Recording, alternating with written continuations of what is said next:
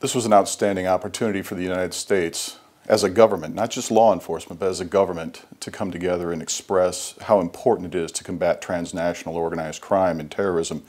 with an appropriate international format such as Interpol. I believe it demonstrated not only the interest, but the keen awareness that the United States as a whole has for these issues and their commitment to combat them.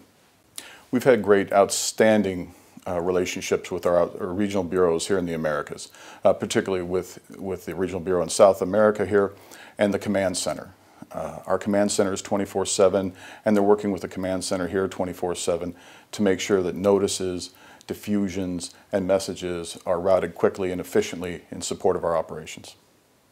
I think what the senators took away from this visit was a commitment for true partnership between the South American countries and Interpol as a whole with the United States to take a look, and a hard look, at crime in general and how they're going to go about combating it together.